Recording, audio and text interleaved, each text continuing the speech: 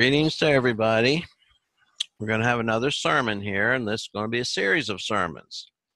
One of our members requested we have a lesson on the home and family, and I have thought about it, and to put it all into one 30-minute sermon would be impossible to cover the details like we should.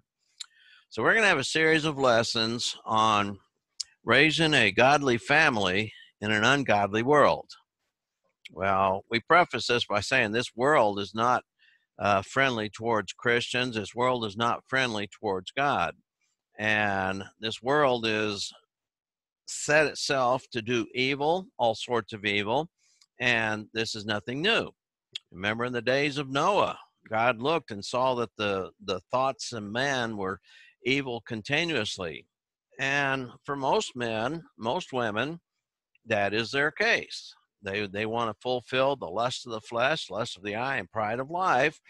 And they don't like anybody telling them that they shouldn't do that. So therefore, they hate religion. They hate God. They hate anybody that tells them they shouldn't be living the lifestyle they've chosen to live. And so when we think that the family unit is God's appointed plan for the proliferation of mankind, we need to just understand that raising a godly family is going to take some effort on our part. So I'm going to get into the PowerPoint slideshow here, and we're going to talk about that. All right. A godly family in an ungodly world. And so we talk about building godly relationships. We just finished a Sunday morning class study about 2.5 years of building godly relationships and having relationships that God would be pleased with. And so we need to look at the home as God would have it and what it should be there. And of course, we're going to notice some things about this. If I can get it start responding. And it's not responding for me. There we go. Okay. Remember in Joshua 24:15, he made the statement, "But as for me and my house, we will serve the Lord." And why did he have to make that statement? Well, because many of his family, many of his kinsmen had decided they wanted to worship other gods. They wanted to worship the gods of the inhabitants of the land. And they wanted to serve the gods of Egypt that were there. And they weren't satisfied to worship the Lord God. And so Joshua said, well, y'all do what you want, make up your mind, but as for me and my house, we're going to serve the Lord. And that's a proper thing to say, and that's what every family should be willing to say. Now, reality says it does not happen that way. See, whether you're single with or without children, or married with or without children, see, God is always concerned about your family. It's the people that you dwell with, the people that you spend time with, the people that you should care about more than anything else.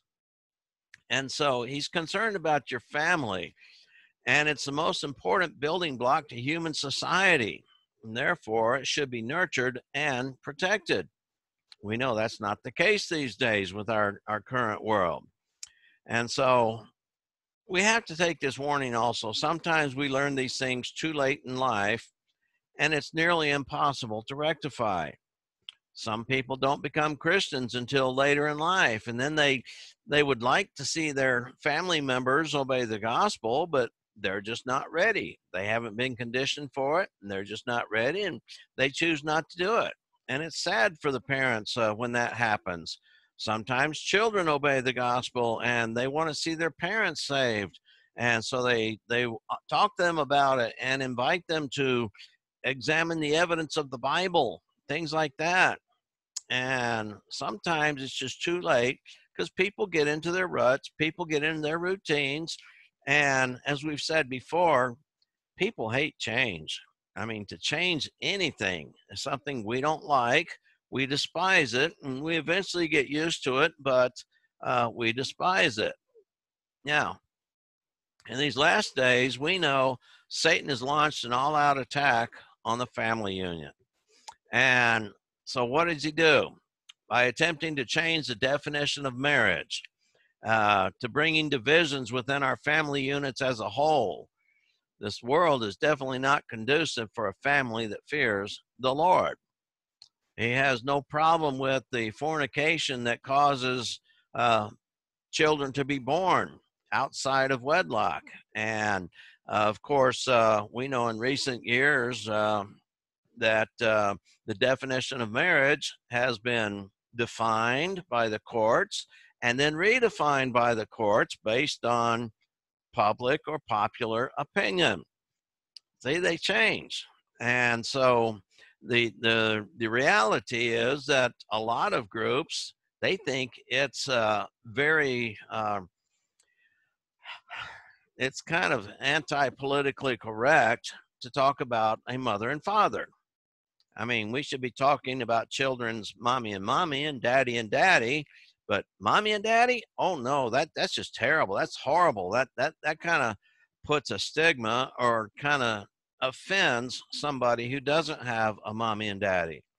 I mean, you see where we're going with this. See, nevertheless, in spite of what is going on in the world around us, it is still possible to have a godly family in an ungodly world. All right, but the thing is, it takes effort. We have to work at it, and it just doesn't come by routine or just by exposure. We've got to work at it. All right, so what's this involve? See, the next few months or the next few lessons, it's going to be talking about lessons that are designed to help us develop and maintain families and households that are Christ-centered and Spirit-filled. How do we do that? Well, we're going to talk about that. And these lessons are meant to help us create family units that will withstand the ungodly pressure that is causing many households to collapse today. You know, divorce. I mean, 50% of all marriages end in divorce. And of course, that number is going down simply because a lot of people go cohabit without the license or without the marriage. And so, of course, that God calls that fornication. And so that's just as wrong. And they sometimes have raised family units in these situations of fornication. And so households are collapsing. As a result of households collapsing, our society is collapsing. 60, 70, or 2 or 3 generations ago, families were considered to be of supreme importance to the whole of society. But then they started rebelling against God, and they started removing the nuclear family, as we should be aware of. So in addition to these lessons, I'm going to be challenging each family to take steps to fortify their own family structure against the wiles of the devil. Yes, what we know about the devil is the fact that he wants to keep you out of heaven.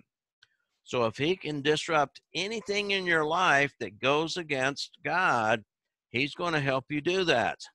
And of course, when you do things that go against God, you have a chance that you're going to lose your soul. And that's what the devil wants. All right. The first challenge is to evaluate your household for areas where your family may be vulnerable for attack by the enemy. And this is very easy. I mean, we understand the need for preparation. When a storm is impending, we're advised to do a walkthrough, make sure our house is secure. Sometimes if you're in the areas where there might be a hurricane, you have the boards ready, and you put the boards over the windows, and you tape the windows, and you do all sorts of safety measures for preparation. And and many experts suggest a family meeting to discuss just in case scenarios. What happens if your house is blown away and you have surviving family members? Where do you meet? Who do you call? Where can you go? So just things like that, to have a plan in place. Here in California, there might be a big earthquake, and a lot of things disrupted. Of course, the communications will be disrupted. You just can't jump on your cell phone and call your family members. So where do you go? What do you do? How do you get in touch with them? These are things that need to be discussed in any family. All right. So, but the same is also true for our families. I mean, we have to understand, what do we do in the case of this or that? All right. We can start off, we begin by evaluating our family's relationship with God. And we should. Yes. Do we have a good relationship with God? Are we in good standing with God? How do we know we're in good standing with God? Not just because we say we believe, but because we obey. We obey his commands. And so that's how we maintain our relationship with God. And you ask the question, is God a part of your family? I mean, does God take precedence when we make decisions as a family? Do we consider how this plays in our relationship with God? It should. You know, when we decide on vacations and things like that, we can make all these plans of going to Disneyland or going some other amusement park and doing rides. But if you don't plan on the Lord's Day to be with saints, at least somewhere, all right, God is not a part of your family. And a lot of families, they choose their destination where they're going to go. And then after they get there, they look around to see if they can find a church. And believe me, you can find a lot of surprises when you do that if you don't plan ahead. So, is the Word of God regularly read and taught in your household? I mean, it should be. I mean, His are the words of life, right? That's what Jesus said. His words are eternal life. John 12, verse 50 tells us that. So, is it taught regularly in your household? And does your family worship and pray together at home? I mean, nowadays, to find somebody who actually sits around a table and says grace right before they eat, I mean, that's kind of a rare occasion for a lot of people. It's usually one family member comes in, pops something in the microwave and goes, sits down to eat. Another family member comes in and then fixes something to eat. Maybe a few hours later, somebody else shows up. And then, of course, they grab their food and they run to their bedroom. They run to the living room to watch TV or run outside to enjoy the weather. I mean, spending time with each other, that's so important. And so another thing consider, is your family exposed to music that is godly? I mean, if you're listening to what they play over the radio waves, it's not godly. Very little good, clean entertainment comes across the radio waves and the music scene. Movies, yeah, there's movies which talk about spiritual things, but they usually have error mixed in with them, and so they're teaching things that are not correct. When it comes to movies about Bible subjects, honestly, there are very, very few that even come close to portraying what the Bible actually says. You know, a lot of our movies that have been made about like Noah and Moses and others, they were put together by atheists who wanted to make a mockery of what the Bible said. And people somehow they think, oh, this is the Bible subject. Here, let me learn about Noah. And they learn all this falsehood. And yet they think they know about Noah now. All right. So we have to be very careful with what we read. And even what we call Christian writings, sometimes they don't teach the whole story. And that leaves out part of the counsel of God. And so, what effect do your companions have on your spiritual condition? And what effect do you have upon others in your family about their spiritual condition? Do we build each other up, or do we just basically show them that we're nothing more than a hypocrite? All right. Now, the question, does Jesus live here? Here's a story I ran across many years ago. So there's a story about a wife speaking to her husband when he got home. She'd been busy with the kids and chores and running errands. And she said that during the day, someone came and knocked on the door and asked the question, does Jesus live here? She said this bothered her very much, and she had been thinking about it all day. And she now wonders herself, does Jesus live here? And she asked her husband, well, does he? Well, think about this. See, if the answer is no to any of these questions, then it's time to make some adjustments. That ought to be a little bit of common sense there. And so the stronger the presence and power of God is in your household, the less power the devil has to enter in to steal, kill, and destroy. That's what the enemy does. Jesus said, John 10:9, that's what he's about. Jesus said, I came to bring life and life more abundantly, there in John 10 and verse 10. And so when we have a strong relationship with God, Satan's power is not very conducive to influencing you to do evil. So that's what Satan wants to do. He wants to have that power for us to give him that power so we can turn our back on God.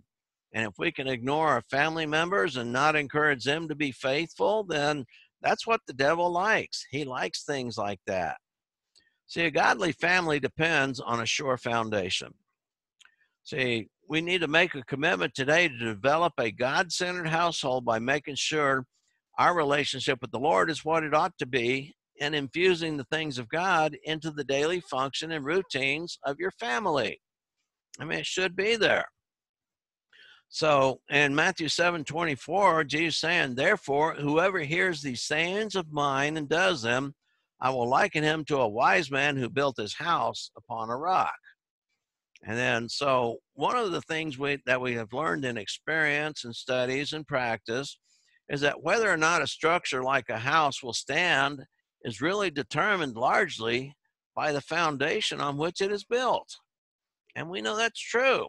If the foundation or the ground upon which that foundation is laid is weak, then no matter how beautiful or fortified the building may look, it is only a matter of time before the forces of time and nature will cause that building to collapse. Sometimes it happens right away. Sometimes it happens over time. I mean, a good example, the Leaning Tower of Pisa. I mean, they thought they had a nice, pretty tower. Then all of a sudden it started leaning and leaning and leaning. And before long, they had to start figuring out ways to reinforce it. I know years ago, they built a big high-rise building in San Francisco. All of a sudden, it started sinking on them. So it started dropping about 6 inches per year. And that basically the building is not allowed to be inhabited. So it's basically going to have to be torn down and built again if they do that. Now, so it is with our families. I mean, if we have weakness in our families, the family is going to collapse. If you want your family to survive the test of time, the fiery attacks of Satan, and the storms of life, you need to make sure your family and your household is built upon a sure foundation. And of course, we can tell you right now that foundation is upon Christ. Foundation is upon God and his word, a foundation that we can depend on. And so you ask the question, is your family structure built upon the rock of God's word? God is our rock. He is our salvation, and we must recognize him as such and honor him as such. Now, we know every June the National Weather Service begins to encourage the residents of Florida and other Gulf Coast states along the eastern seaboard to begin making preparations in case a hurricane comes. And a lot of times they usually have a walkthrough, disaster drill with many agencies involved, and they sit down and evaluate how they did so that when and if the hurricane comes, they can hopefully respond so that they can save lives and save as much property as possible. And they do this to alert us so that we can be ready if a storm should make landfall. And with those who live in those areas where it's possible, you wonder why they don't always have a supply at home. You know, whenever the news says, hey, there's a hurricane coming, guess what? Everybody runs down the store, they buy their water, they buy their flashlights and batteries and their other supplies, and the stores run out just real quick. I mean, they live in an area where it's going to happen. Why not be prepared all the time? And so some things just don't make sense. But the belief of all these agencies is that the more aware and prepared we are, the better the chances are that we will be able to survive the storm and no lives will be lost. There's some areas they know by experience that with a lot of rain, it's going to flood. So they tell people to evacuate those areas. If there's going to be a large storm surge, they tell people to evacuate those areas. And when people do, they survive. People that don't follow the instructions of these organizations, they have this chance of losing their life. All right. So, however, before there was a National Weather Service, Jesus Christ gave a warning and an encouragement to his followers about what we need to do to make sure our houses are ready and able to endure the storms of life. All right. The key to a sure foundation, Jesus says, is to listen to his words or the teachings of Christ, which come from God, and apply them. That's how we establish a sure foundation. So the question is, the presence and power of God's word visible in your family? Does it really show? Or does your family, what you might show at church, do they see the same thing at home? So do you and the members of your household actively engage and interact with the Bible outside of Sunday worship? I mean, do you even go to Bible classes? Some people don't even take time to take their kids to Bible classes or go to Bible classes themselves. And it seems like the only education they might get might be from the Sunday sermon. And so that makes them very weak when it comes to a relationship with God, makes them very weak. And Satan loves it that way. We just have to know that. So, parents, do your children see you studying and meditating and applying God's word in your life daily? I mean, they should. I mean, for those who have seen that, it's very encouraging. And sometimes we don't see that. So what you're telling your kids is God's word isn't important to your life. It's what you're saying. And so sometimes do they hear you talking about the Bible in a positive way? Or maybe you speak of the Bible in a negative way. I mean, what do your kids hear? I mean, what you're saying, what they're observing, they're going to be taken into their hearts, and that's how they're probably going to turn out. You can't tell your children, well, you got to love God if you don't show it in your own life. I mean, most people are a product of their environment. If they've been accustomed and grown to seeing one thing, then making a change is going to be extremely difficult. That's why the idea of abusive households, because they grew up in an abusive household, that's normal for them, and they continue doing abuse.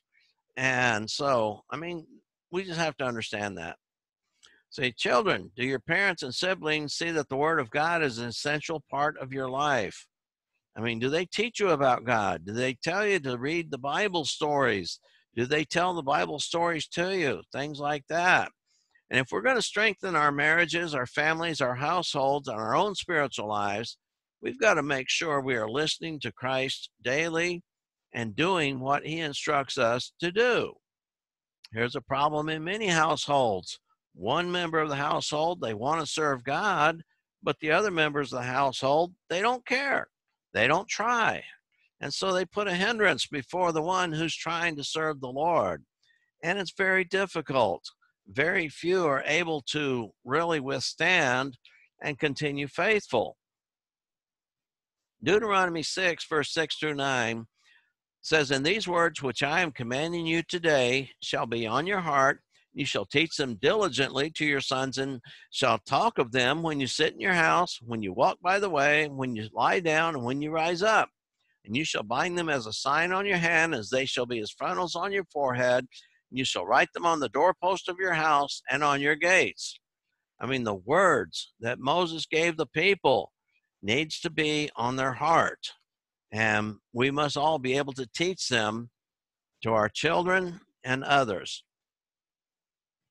So I challenge you to read Deuteronomy 6, 6 through 9 over and over and follow God's instructions for making God's word the foundation of your house.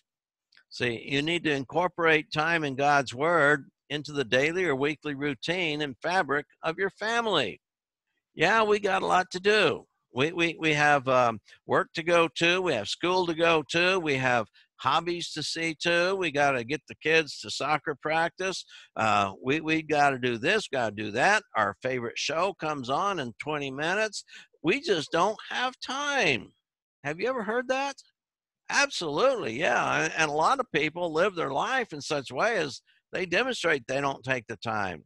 We've got to make that time. We've got to make it in the best way that we can.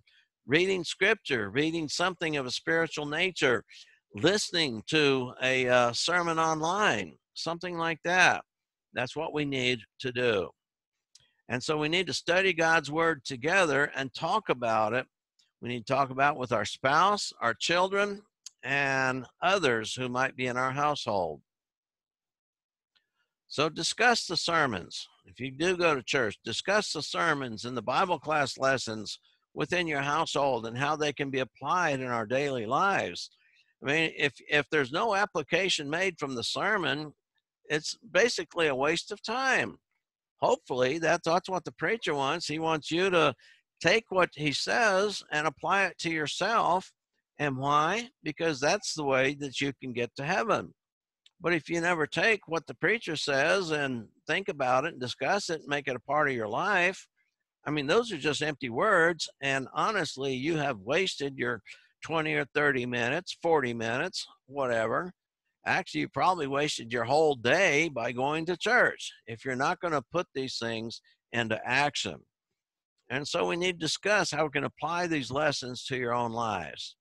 And when the knowledge and application of the Word of God becomes the foundation upon which your family and house is built, and even though the storms of life will come, just like the wise man Jesus referred to in Matthew 7:24, after the storm is over, your house will still be standing. A godly family rests upon a sure foundation. And this is just the beginning. You need to start with a foundation. Practically everything needs to start with a good, solid foundation. And if you don't have that foundation, whatever you try and build upon is basically going to collapse and will fail. So it takes time to develop a family unit. It also takes time to build upon that foundation. And the family needs to communicate the need for a unified foundation, and one in which all the members of the family agree. It's got to be a collected effort. And so in the coming weeks and lessons and months, we're going to talk about these things. We're going to talk more about godly families in an ungodly world. So that's our lesson. Just hope you take this to heart, and that you'll be able to benefit from it, that you'll be able to share it with others. And so that's going to be our lesson for today. Consider those things and look for more lessons about raising a godly family in an ungodly world. And that'll be it for now. We're going to end the video. And if there's anything we can do to help you, just send us a comment, send us an email, or go to the website and ask questions. We'll be glad to answer them. Y'all have a good day. Good day now.